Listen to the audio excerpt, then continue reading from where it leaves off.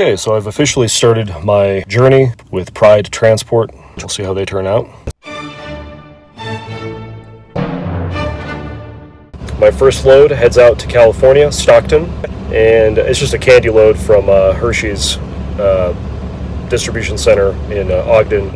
I made my first pit stop at a rest area over here by the Bonneville Salt Flats. I didn't think it was going to be sunny because I just went through a whole bunch of rain. It ended up being really cool because the reflections off the water are just amazing. So this is my view here at the rest area. Hopefully this company works out a little better than my previous one does because, you know, who doesn't like getting paid?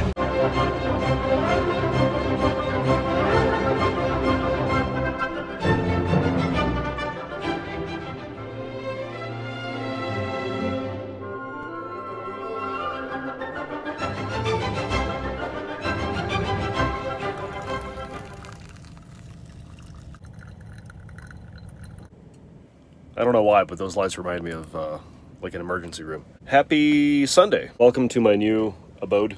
I have storage compartments. This is a Freightliner now. I don't have a Kenworth anymore, so I'm getting used to some of the features. I've actually got a ladder now. There's a TV. Comes out. So, look at that. Yeah. Yeah. Look at all that. And the noise. You like my ladder? Yeah. Yeah. That's where I hide my my lot lizards. My trusty air fryer and water boiler. A couple things I don't like about it. I don't like this gap.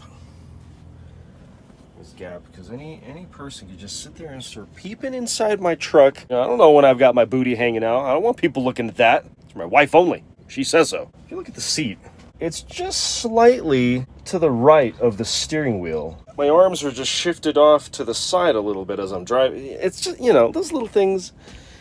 It may not seem like a big deal now, but you sit in that seat for 11 hours a day, and that little shift, constant misalignment of your torso is gets amplified. I think I'm just gonna have to start doing yoga. I can start a yoga channel. I know you guys want to see that. Truckers yoga. No. I don't want to see that.